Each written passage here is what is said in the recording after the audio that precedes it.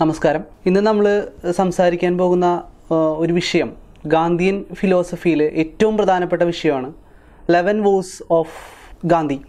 11 പ്രതിജ്ഞകളാണ് നമ്മുടെ ജീവിതത്തിൽ നമ്മൾ പാലിക്കേണ്ട 11 പ്രതിജ്ഞകളെ കുറിച്ചിട്ടാണ് ഗാന്ധി നമ്മളോട് സംസാരിക്കുന്നത്. അപ്പോൾ അതിനെക്കുറിച്ചാണ് നമ്മളിന്ന് സംസാരിക്കാൻ പോകുന്നത്. ഏറ്റവും പ്രധാനപ്പെട്ട two pillars of മഹാത്മാഗാന്ധീസ് philosophy is known violence and truth. 2 കാര്യങ്ങളാണ് നമുക്കുള്ളത്. അതിലേറ്റവും പ്രധാനപ്പെട്ട ആ 2 കാര്യങ്ങളിൽ കുറച്ച് കാര്യങ്ങൾ ഞാൻ പറഞ്ഞിട്ട് 11 Vows നമുക്ക് കടക്കാം. ട്രൂത്ത് എന്ന് പറഞ്ഞു കഴിഞ്ഞാൽ ഗാന്ധി 2 തരത്തിലാണ് ട്രൂത്തിനെ ക്ലാസിഫൈ ചെയ്തിട്ടുള്ളത്: absolute truth and relative truth. Absolute truth എന്ന് പറഞ്ഞു കഴിഞ്ഞാൽ ദൈവമാണ് എന്നാണ് ഗാന്ധി നമ്മളോട് പറഞ്ഞു വെച്ചിട്ടുള്ളത്. അബ്സല്യൂട്ട് ട്രൂത്ത് ഗോഡ് ഹിംസെൽഫ് എന്നാണ് പറഞ്ഞിട്ടുള്ളത്. അതുപോലെ തന്നെ ഈ അബ്സല്യൂട്ട് ട്രൂത്തിലേക്ക് എത്താൻ നമ്മൾ പ്രയോഗിക്കുന്ന വഴികളെ നമുക്ക് റിലേറ്റീവ് ട്രൂത്തിലേക്ക് കണക്ട് ചെയ്യാവുന്നതാണ്. അപ്പോൾ ട്രൂത്തിനെ 2 കാര്യങ്ങളായിട്ടാണ് ഗാന്ധി ഡിവൈഡ് ചെയ്തിട്ടുള്ളത്. ഇനി രണ്ടാമത്തെ പില്ലർ എന്ന് പറഞ്ഞു കഴിഞ്ഞാൽ നോൺ വയലൻസ് ആണ്. നോൺ വയലൻസിലെ 3 ലെവൽസാണ് ഗാന്ധിയുടെ അഭിപ്രായത്തിൽ 3 ലെവൽസാണ് നോൺ വയലൻസിനുള്ളത്, അല്ലെങ്കിൽ 3 ടൈപ്പാണ് നോൺ വയലൻസിനുള്ളത്. അപ്പോൾ അതിൽ non violence of the Brave ഏറ്റവും കൂടുതൽ പ്രാക്ടീസ് ചെയ്യേണ്ട ഒന്നാണെന്നാണ് പറയുന്നത്. അപ്പോൾ ഇതിൽ നമ്മുടെ ശത്രുക്കളെ ഒരിക്കലും നമ്മൾ വെറുക്കുന്നില്ല, അവരെ സ്നേഹിക്കാൻ പഠിക്കുക എന്നുള്ളതാണ് non violence of the Brave എന്ന് പറയുന്ന ഒരു കൺസെപ്റ്റിൻ്റെ ഉദ്ദേശം. അതുപോലെ തന്നെ non violence of the week എന്ന് പറയുന്ന അടുത്തൊരു പ്രധാനപ്പെട്ട ലെവലുണ്ട്. അതിൽ പറയുന്നത് ഏറ്റവും മോശം ടൈപ്പ് ഓഫ് നോൺ വയലൻസ് ആണ്, worst type of non violence എന്നാണ് പറയുന്നത് ഗാന്ധി. അപ്പോൾ അതിൽ എപ്പോഴും വയലൻസ് നമ്മുടെ ഹൃദയത്തിൻ്റെ ഉള്ളിലുണ്ടാവും, അല്ലെങ്കിൽ മനസ്സിൻ്റെ ഉള്ളിലുണ്ടാവും. മറ്റുള്ളവരോടുള്ള വയലൻസ് നമ്മുടെ ഹൃദയത്തിലുണ്ടാവും, പക്ഷേ അവനത് പ്രയോഗിക്കാനുള്ള ശക്തി അവനുണ്ടാവില്ല. അപ്പോൾ അതുകൊണ്ടാണ് non violence of the week എന്ന് പറയുന്ന ഒരു കാര്യത്തെ ഏറ്റവും കൂടുതൽ വേഴ്സ്റ്റ് ആണെന്ന് ഗാന്ധി നമ്മളോട് പറഞ്ഞു വയ്ക്കുന്നത്. അതുപോലെ തന്നെ നോൺ വയലൻസ് ഓഫ് ദി കോവാർഡ് എന്ന് പറഞ്ഞു കഴിഞ്ഞാൽ നമ്മളെപ്പോഴും പറയും ഭീരു എന്ന് പറയും. ഭീരുക്കൾ എപ്പോഴും ഒരു സന്ദർഭത്തിൽ നിന്ന് ഒളിച്ചോടാനാണ് നോക്കുക.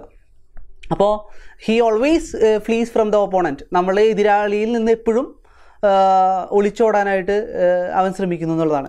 ഈ 2 പില്ലേഴ്സിൻ്റെ അടിസ്ഥാനത്തിൽ നിന്നിട്ടാണ് ഗാന്ധിയുടെ ബാക്കിയുള്ള ഫിലോസഫികളെല്ലാം വരുന്നത്. അപ്പോൾ നമുക്ക് നേരിട്ട് 11 Vowsലേക്ക് കടക്കാം. ആദ്യമായിട്ട് ഗാന്ധി പറയുന്നത് ഈ പറയുന്ന അഹിംസ ഓർ നോൺ വയലൻസ് ആണ്. നോൺ വയലൻസ് എന്ന് പറയുന്നത് it is not merely A negative state of ഹാംലെസ്നെസ്. അതായത് ഒരാളെ ഉപദ്രവിക്കാതിരിക്കുക എന്നുള്ളത് മാത്രമല്ല നോൺ വയലൻസ് എന്നുള്ളത് കൊണ്ട് ഉദ്ദേശിക്കുന്നത്. But it is A positive state of love എന്ന് പറഞ്ഞു കഴിഞ്ഞാൽ മറ്റുള്ളവരെ സ്നേഹിക്കാൻ പഠിക്കുക. സ്നേഹിക്കുക എന്ന് പറയുമ്പോൾ നമ്മുടെ മനസ്സിലൊന്ന് വെച്ച് മറ്റുള്ളവരോട് വേറൊന്ന് കാണിക്കുക എന്നുള്ളതല്ല. നമ്മൾ always love for the opponent എന്നുള്ളതാണ്. അതുപോലെ നമ്മൾ ശത്രുക്കളോട് പോലും നല്ലത് ചെയ്യുക എന്നുള്ളതാണ്. Doing good for even to the evil doer എന്ന് പറയുന്നതാണ്. അതുപോലെ തന്നെ മരണത്തെ ഫേസ് ചെയ്യാൻ ഒരു ഭയവും ഇല്ലാത്ത ആളുകളെ, അല്ലെങ്കിൽ ആ ഒരു സ്റ്റേറ്റിനെയാണ് ഗാന്ധി നോൺ വയലൻസിനോട് ഉപമിക്കുന്നത് തന്നെ. അതുപോലെ ഈ ഒരു കൺസെപ്റ്റിന് വളരെയധികം പ്രാധാന്യം ഈ കാലഘട്ടത്തിലുണ്ട് എന്നുള്ളതാണ്. അപ്പോൾ പക്ഷേ ഇപ്പോഴത്തെ കാലഘട്ടത്തിൽ ഏറ്റവും കൂടുതൽ നമുക്ക് കാണാൻ കഴിയുന്നത് വയലൻസ് ആണ്. ഇപ്പം നമ്മൾ ചെയ്യുന്ന പ്രവൃത്തികളായാലും നമ്മളുടെ ചിന്തകളായാലും നമ്മൾ ഒരുവനോട് ചെയ്യുന്ന പ്രവൃത്തികളും ചിന്തകളും അതുപോലെ തന്നെ ഈ പറയുന്ന മറ്റ് വശങ്ങളൊക്കെ ചിന്തിക്കുന്നിടത്ത് നമുക്ക് വയലൻസ് കാണാനായിട്ട് കഴിയും എന്നുള്ളതാണ്. പല രീതിയിൽ നമുക്ക് വയലൻസ് ഇപ്പോഴത്തെ സമൂഹത്തിൽ നമുക്ക് കാണാനായിട്ട് കഴിയും. ഇതിനൊരു തരത്തിലും ഗാന്ധി അനുകൂലിക്കുന്നില്ല. ഗാന്ധി പറയുന്നത് it is A positive state of love എന്നാണ്. അതായത് ഒരു മനുഷ്യനെ എപ്പോഴും സ്നേഹിക്കാൻ പഠിക്കുക എന്നുള്ളതാണ്. സ്നേഹിക്കുക എന്നുള്ളതാണ്. ഒരു തരത്തിലും അവനെ വെറുക്കാൻ നമുക്ക് പാടില്ല. മനുഷ്യൻ ചെയ്യുന്ന പാപത്തെ വെറുക്കുക, പാപികളെ വെറുക്കാൻ പാടില്ല എന്നുള്ളത് തന്നെയാണ് ഗാന്ധി വീണ്ടും ഊന്നൽ കൊടുക്കുന്നത്. രണ്ടാമത്തെ ഒരു വോ ആയിട്ട് അല്ലെങ്കിൽ അത് രണ്ടാമത്തെ ഒരു വോ ആയിട്ട് പറയുന്നത് സത്യ. നേരത്തെ പറഞ്ഞു ട്രൂത്ത് എന്ന് പറയുന്നത് 2 തരത്തിലുള്ള ട്രൂത്ത് ഉണ്ടെന്ന് പറഞ്ഞു. According to Gandhi truth has no form. ഒരു തരത്തിൽ അതിനൊരു പ്രത്യേക രൂപഭാവമൊന്നും ഗാന്ധി കൊടുത്തിട്ടില്ല. പക്ഷേ ദൈവം എല്ലായിടത്തും ഉണ്ട്. അതുപോലെ തന്നെ ദൈവം എല്ലാ സ്ഥലത്തും ഉള്ളതുപോലെ തന്നെ നമ്മളിലും ഉണ്ട്, എല്ലാ ജീവികളിലും ഉണ്ട്, ഈ പ്രപഞ്ചത്തിൽ ആകെ തന്നെയുണ്ട്. ആ ഒരു ഫോമിനെയാണ് ഗാന്ധി എപ്പോഴും ആ ട്രൂത്തിനെ ഉപമിച്ചിട്ടുള്ളത്. ഈ ആ ട്രൂത്തിലേക്ക് എത്താൻ വേണ്ടി നമ്മൾ പ്രയോഗിക്കുന്ന മാർഗ്ഗങ്ങളെ റിലേറ്റീവ് ട്രൂത്തിലേക്കും അദ്ദേഹം കണക്ട് ചെയ്യുന്നു. മൂന്നാമത്തെ ഒരു വോ ആയിട്ട് അദ്ദേഹം പറയുന്നത് നോൺ സ്റ്റീലിംഗ് എന്ന് പറയുന്നതാണ്. അതായത് ആസ്തേയ എന്ന് പറയും. ഒരാളിൽ നിന്നും ഒരു കാര്യവും കട്ടെടുക്കരുത് എന്നുള്ളതാണ്. Merely not to steal, to keep or take anything which one does not need is also stealing. എനിക്ക് വേണ്ടാത്തത് എൻ്റെ കയ്യിലുണ്ട് എന്നുണ്ടെങ്കിൽ അതും ഒരു സ്റ്റീലിംഗ് ആണ്, അല്ലെങ്കിൽ ഒരു കളവാണെന്നാണ് ഗാന്ധി നമ്മളോട് പറഞ്ഞു വയ്ക്കുന്നത്. അപ്പോൾ ഇത് ശരിക്കും പറഞ്ഞാൽ വയലൻസിലേക്ക് നമുക്ക് കണക്ട് ചെയ്യാൻ പറ്റുന്ന ഒരു ഹിൻ്റാണ് ഈ പറയുന്ന സ്റ്റീലിംഗ് എന്ന് പറയുന്നത്. അപ്പോൾ ഈ നേരത്തെ പറഞ്ഞ 2 പില്ലേഴ്സും ഈ ഗാന്ധിയുടെ ഐഡിയോളജിയുടെ ബേസാണ് എന്നുള്ള കാര്യം ഓർമ്മയിൽ വയ്ക്കുക. അതുപോലെ തന്നെ നമുക്ക് എപ്പോഴും നമ്മുടെ റിയലായിട്ടുള്ള ആവശ്യങ്ങളെക്കുറിച്ച് കൃത്യമായിട്ട് ധാരണയൊന്നും ഉണ്ടാവില്ല. അപ്പോൾ സ്വാഭാവികമായിട്ടും നമ്മളുടെ വാണ്ട്സ്, നമ്മളുടെ ആവശ്യങ്ങളെ നമ്മൾ മൾട്ടിപ്ലൈ ചെയ്യാനായിട്ട് നമ്മൾ ശ്രമിച്ചുകൊണ്ടിരിക്കും. അതുപോലെ നമ്മൾ അബോധാവസ്ഥ അൺകോൺഷ്യസ്ലി നമ്മൾ ചെയ്യുന്നത് നമ്മളെ തന്നെ കള്ളനാക്കുക എന്നുള്ളതാണ്. അപ്പോൾ ഈ പറയുന്ന ഒരു പ്രവണത നമ്മളുടെ ജീവിതത്തിൽ നിന്ന് മാറ്റണം എന്നാണ് ഗാന്ധി പറയുന്നത്. ആസ്തേയ, നോൺ സ്റ്റീലിംഗ് എന്ന് പറയുന്ന ഒരു പ്രാക്ടീസ് നമ്മൾ നമ്മുടെ ജീവിതത്തിൽ പ്രാക്ടീസ് ചെയ്യണം എന്നുള്ളതാണ്. നെക്സ്റ്റ് അദ്ദേഹം പറഞ്ഞു വയ്ക്കുന്നത് ബ്രഹ്മചര്യ, സെൽഫ് ഡിസിപ്ലിൻ. ബ്രഹ്മചര്യ എന്ന് പറയുന്നത് നമ്മളുടെ ഓർഗൻസിനെ മുഴുവനും കൺട്രോൾ ചെയ്ത് നിർത്തുക, നമ്മുടെ സെൻസസിനെ മുഴുവനും കൺട്രോൾ ചെയ്ത് നിർത്തുക എന്നുള്ളതാണ്. അപ്പോൾ നമ്മുടെ മൈൻഡ്, ബോഡി, ഈ പറയുന്ന കാര്യങ്ങളെല്ലാം നമുക്ക് കൺട്രോൾ ചെയ്ത് നിർത്താനായിട്ട് സാധിക്കും എന്നുള്ളതാണ്. അപ്പോൾ നമുക്ക് നേരത്തെ പറഞ്ഞ അൺവാണ്ടഡ് തിങ്സ് നമ്മുടെ ഉള്ളിൽ നിന്ന് ഒഴിവാക്കാനായിട്ട് നമുക്ക് സാധിക്കും. അതുപോലെ തന്നെ നമ്മൾ കേൾക്കുന്ന കാര്യങ്ങൾ, കാണുന്ന കാര്യങ്ങൾ, ഈവൻ നമ്മൾ സ്മെല്ല് ചെയ്യുന്ന കാര്യങ്ങൾ വരെ നമുക്ക് ഒരു തരത്തിലുള്ള ഇറിറ്റേഷനോ അല്ലെങ്കിൽ ഇൻറ്റിമേഷനോ ഉണ്ടാക്കാനായിട്ട് പോകുന്നില്ല എന്നുള്ളതാണ്. അപ്പോൾ നമ്മളുടെ ഇന്ദ്രിയങ്ങളെ സ്റ്റിമുലേറ്റ് ചെയ്യുന്ന രീതിയിലുള്ള പല കാര്യങ്ങളും നമ്മൾ പ്രപഞ്ചത്തിൽ നിന്ന്, നമ്മൾ ചുറ്റുപാടിൽ നിന്നും നമ്മൾ കേൾക്കുന്നുണ്ട്. അപ്പോൾ അതൊക്കെ തീർച്ചയായിട്ടും നമുക്കൊരു എക്സൈറ്റ്മെൻറ്റ് ഉണ്ടാക്കും. ആ എക്സൈറ്റ്മെൻറ്റിൽ നിന്ന് നമുക്ക് ഒഴിഞ്ഞു നിൽക്കാനായിട്ട് ഈ പറയുന്ന ബ്രഹ്മചര്യ നമുക്ക് എന്താ പറയുക, ജീവിതത്തിലുടനീളം കീപ്പ് ചെയ്യണം എന്നുള്ളതാണ്. നെക്സ്റ്റ് അദ്ദേഹം പറഞ്ഞു വയ്ക്കുന്നത് നോൺ പൊസഷൻ, അപരിഗ്രഹ എന്ന് പറയും. Clearly means that we should not boat anything that we do not need today. നമുക്കിപ്പോൾ ആവശ്യമില്ലാത്തതൊന്നും നമ്മൾ കീപ്പ് ചെയ്യാൻ പാടില്ല. നമ്മളെപ്പോഴും നമ്മളുടെ കയ്യിലെ ഏറ്റവും കുറച്ച് കാര്യങ്ങൾ മാത്രമാണ് ഉണ്ടാവാൻ പാടുള്ളൂ. നമുക്ക് ഏറ്റവും ആവശ്യത്തിൽ കുറവ് കാര്യങ്ങൾ മാത്രമാണ് നമ്മൾ ശേഖരിച്ച് വെക്കാനായിട്ട് പാടുള്ളൂ. അപ്പോൾ നമുക്ക് കുറച്ചും കൂടിയും നമ്മുടെ ജീവിതത്തെ ബെറ്റർ ആക്കാനായിട്ട് നമുക്ക് സാധിക്കും എന്നുള്ളതാണ്. അതാണ് അപരിഗ്രഹ എന്ന് പറയുന്ന ഒരു വോ കൊണ്ട് ഗാന്ധി ഉദ്ദേശിക്കുന്നത് തന്നെ. അപ്പോൾ നമുക്ക് ഈ പറയുന്ന ബോഡി, സോൾ ആൻഡ് മൈൻഡ്, 3 കാര്യങ്ങളെ, നമ്മുടെ ആത്മാവിനെ, ശരീരത്തെ, നമ്മുടെ മനസ്സിനെ ഒരുമിപ്പിച്ച് നിർത്താനായിട്ട് നമുക്ക് കഴിയും എന്നാണ് ഗാന്ധി നമ്മളോട് പറഞ്ഞു വയ്ക്കുന്നത് ഈ വോ കൊണ്ട്. നെക്സ്റ്റ് അദ്ദേഹം പറയുന്നു ബ്രെഡ് ലേബർ. നമ്മളെപ്പോഴും ബൈബിളിൽ നിന്നൊക്കെ കോട്ട് ചെയ്യാറുണ്ട്, അല്ലെങ്കിൽ മറ്റുള്ള വലിയ പുസ്തകങ്ങളിൽ നിന്നൊക്കെ നമുക്ക് കോട്ട് ചെയ്യാറുണ്ട്. ബ്രെഡ് ലേബർ എന്ന് പറയുന്ന കൺസെപ്റ്റ് നമ്മുടെ വിയർപ്പ് കൊണ്ട് തന്നെ നമ്മൾ അന്നം ഭക്ഷിക്കുക എന്നുള്ളതാണ്. അതാണ് ഇതിൻ്റെ റിയൽ കൺസെപ്റ്റ്. അപ്പോൾ നമ്മൾ every one should eat by the set of his ബോ എന്ന് പറയുന്നതാണ്. അപ്പോൾ ഇത് അവൻ്റെ നെറ്റിയിലെ വേർപ്പ് കൊണ്ട് അവൻ അന്നം ഭക്ഷിക്കണം എന്നുള്ളതാണ്. അപ്പോൾ എല്ലാ ആളുകളും ഇൻ്റലക്ച്വൽ ലേബർ എടുക്കുന്ന, അല്ലെങ്കിൽ നമ്മളെപ്പോലുള്ള ടീച്ചേഴ്സ് അടക്കം ഈ പറയുന്ന മാനുവൽ ലേബർ അല്ലെങ്കിൽ ബോഡി ലേബർ എടുക്കണം എന്നുള്ളതാണ് പറയുന്നത്.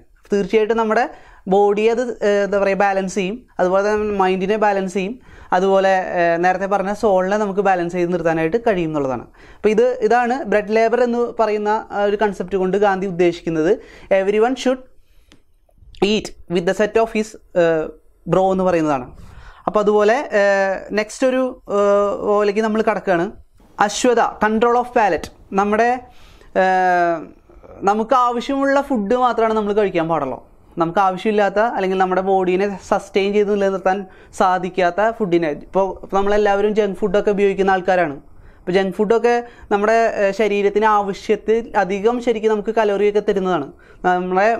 നമ്മുടെ മൈൻഡിനെയും നമ്മുടെ ശരീരത്തെയും നിർത്താൻ, അതായത് ബാലൻസ് ചെയ്ത് നിർത്താനായിട്ട് നമുക്ക് കഴിയണം എന്നാണ് അദ്ദേഹം അശ്വത എന്ന് പറയുന്ന കൺസെപ്റ്റ് കൊണ്ട് ഉദ്ദേശിക്കുന്നത്. കൺട്രോൾ ഓഫ് പാലറ്റ്, എല്ലാ തരത്തിലുള്ള വിശപ്പും.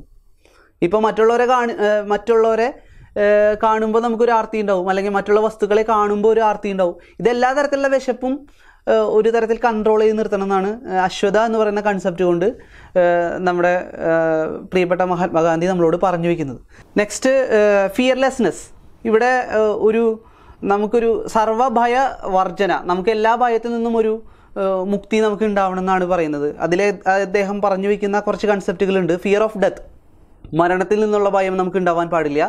ഫിയർ ഓഫ് ബോഡിലി ഇഞ്ചുറി, നമുക്ക് നമ്മുടെ ശരീരത്തിൽ എന്തെങ്കിലും പറ്റുമെന്ന് വിചാരിച്ചിട്ടുള്ള ഭയം നമുക്ക് ഉണ്ടാവാൻ പാടില്ല. അതുപോലെ തന്നെ ഫിയർ ഓഫ് ഹങ്കർ, വിശപ്പിനെ പേടി. ഫിയർ ഓഫ് ഇൻസൾട്ട്, നമ്മൾ മറ്റുള്ളവർ നമ്മളോട് കാണിക്കുന്ന ഇൻസൾട്ട് എത്രമാത്രം ഉണ്ടെന്ന് അതിനെയും നമുക്ക് ഭയക്കാനായിട്ട് പാടില്ല എന്നുള്ളതാണ്. അതുപോലെ തന്നെ ഫിയർ ഓഫ് പബ്ലിക്, മറ്റുള്ള ജനങ്ങളെ നമുക്ക് നമ്മളെ നിലപാട് കൊണ്ട് നമുക്ക് മറികടക്കാനായിട്ട് സാധിക്കണം. അതുപോലെ തന്നെ ഫിയർ ഓഫ് ഗോസ്റ്റ്, നമുക്കറിയാം സ്പിരിച്വൽ അല്ലെങ്കിൽ എന്താ പറയുക, ഈ പ്രേതങ്ങൾ അല്ലെങ്കിൽ ആത്മാക്കളെ നമുക്ക് ഭയമുണ്ടാവാൻ പാടില്ല. ഈവിൾ സ്പിരിറ്റ് എന്നൊക്കെ നമ്മൾ പറയും. ആ സ്പിരിറ്റിനെ നമുക്ക് ഭയക്കാനായിട്ട് പാടില്ല. അതുപോലെ തന്നെ മറ്റുള്ളവരുടെ ദേഷ്യം, ഫിയർ ഓഫ് എനിവൺസ് ആങ്കർ, നമുക്ക് ആ ദേഷ്യത്തെ അല്ലെങ്കിൽ അവരുടെ ഫീലിങ്സിനെ നമുക്ക് ഭയക്കാനായിട്ട് പാടില്ല. ഈ പറയുന്ന freedom from all these fear constitute fearlessness. ഇതാണ് അദ്ദേഹം പറഞ്ഞു വയ്ക്കുന്ന സർവ ഭയ വർജന എന്ന് പറയുന്ന ഒരു concept. Next സർവധർമ്മ സമഭാവ, equality of all religion. നമുക്കറിയാം, നമുക്ക് ഇപ്പോൾ ഏറ്റവും കൂടുതൽ നടക്കുന്നത് കാസ്റ്റിസം ബേസ്ഡ് കോൺഫ്ലിക്റ്റ് ആണ്. നമ്മുടെ ഇന്ത്യയിലായാലും മറ്റുള്ള രാഷ്ട്രത്തിലായാലും കളർ ബേസ്ഡ് ആണ്, കാസ്റ്റ് ബേസ്ഡ് ആണ്. ഇങ്ങനെയുള്ള കോൺഫ്ലിക്റ്റുകൾ ഒരുപാട് നടക്കുന്നുണ്ട്. ഇതെല്ലാം പറയുന്നത് ഇപ്പോൾ എല്ലാ മതങ്ങളും നമ്മളോട് പറഞ്ഞു വയ്ക്കുന്നത് ഒരേ കൺസെപ്റ്റ് തന്നെയാണെന്നാണ് ഗാന്ധി നമ്മളോട് പറയുന്നത്.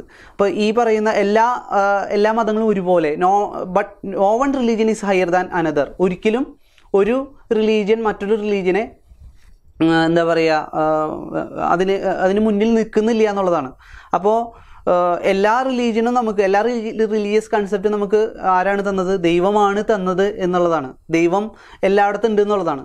അപ്പോൾ ഈ പറയുന്ന നമുക്ക് ദൈവത്തിന് ഡിഫറെൻറ്റ് നെയിംസ് നമുക്ക് കൊടുക്കാം, ഡിഫറെൻറ്റ് ഫേസസ് നമുക്ക് കൊടുക്കാം. അതുപോലെ തന്നെ പക്ഷേ ഈ റിലീജിയൻസ് എല്ലാം നമ്മളോട് പറയുന്ന ഒരു കാര്യം, ഒരു കൺസെപ്റ്റ്, ഒരേ ദൈവമാണ് എല്ലായിടത്തും ഉള്ളതെന്നാണ്. അപ്പോൾ അതുകൊണ്ട് തന്നെ എല്ലാ മതങ്ങൾക്കും ഒരേ ഭാവമാണ് ഗാന്ധിയുടെ അഭിപ്രായത്തിൽ, ഒരേ താളമാണ്. ഇതെല്ലാം നമുക്ക് അറിയാനായിട്ട് കഴിയും. Equality of religion, all religion എന്ന് പറയുന്ന കൺസെപ്റ്റ്. അതുപോലെ തന്നെ നമ്മളിപ്പോൾ കൊറോണ കാലത്ത് ഏറ്റവും കൂടുതൽ നമുക്ക് എന്താ പറയുക, പ്രാക്ടീസ് ചെയ്യാൻ പറ്റുന്നൊരു സംഭവമാണ് use of locally made goods എന്ന് പറയുന്നത്. നമുക്ക് നമ്മുടെ വീട്ടിൽ തന്നെ നമുക്ക് പച്ചക്കറി കൃഷി ഉണ്ടാക്കാം. അതുപോലെ തന്നെ പല രീതിയിൽ നമ്മളുണ്ടാക്കുന്ന മാസ്ക് അല്ലെങ്കിൽ നമ്മളുണ്ടാക്കുന്ന ഡ്രസ്സ്, ഈ പറയുന്ന നമ്മൾ തന്നെ അത് പ്രൊഡ്യൂസ് ചെയ്ത് നമുക്ക് ഉപയോഗിക്കാൻ പറ്റണം എന്നുള്ളതാണ്. സ്വദേശി എന്ന് പറഞ്ഞ കൺസെപ്റ്റാണ് use of locally made goods. അവിടെ ആ ഒരു കമ്മ്യൂണിറ്റിയിൽ പ്രൊഡ്യൂസ് ചെയ്യുന്ന വസ്തുക്കളെ നമുക്ക് തന്നെ ഉപയോഗിക്കാൻ പറ്റുന്ന രീതിയിലാക്കണം എന്നുള്ളതാണ് ഈ പറയുന്ന കൺസെപ്റ്റ്.